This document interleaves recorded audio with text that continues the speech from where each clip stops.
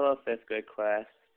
So today we're going to learn about angle bisectors, since you're having problems with it on the homework. Now remember, when we bisect an angle, is when a ray cuts an angle into two equal angles.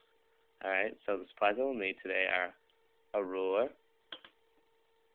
a pencil, and your compass.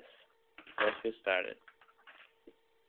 So I've already drawn up an angle, and it's angle ABC. So we're going to bisect it, okay? So first, we're going to take our compass, and we're going to set it to any length that's shorter than AB and BC. So we're just going to do it right here. So you put your pointy part on the vertex of the angle, which remember is where the 2 points, where the 2 lines intersect. So right there, I'm going to create a little arc.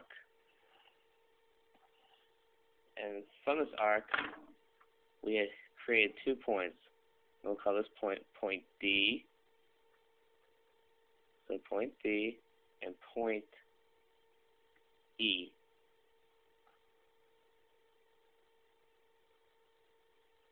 Now point D and point E are both the same distance from point B.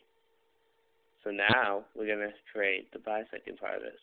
So what you want to do is you want to create a distance with your compass that's big enough where if you put your pointy part on either E or D, that they can intersect each other. So if we have it like this, you can see that there's no way these two will intersect each other.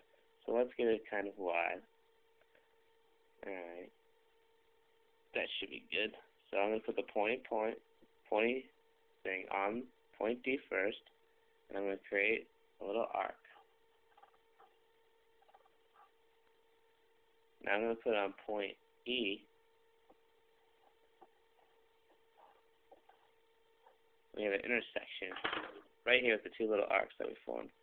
So I'm going to label this point X. This is where you need your straight edge. So now what we want to do is we want to create a line, a ray between point B and point X that we've created. So let me do that. Oops. Alright, so let's create this line.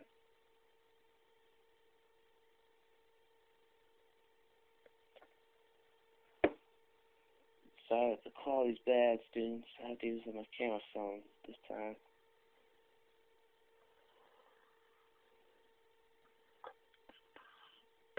Alright, so let's erase that. And there you have it. You have 2 angles that are the same measurement that cut angle ABC in half. So now ray BX makes an angle bisector. And that's how you do it.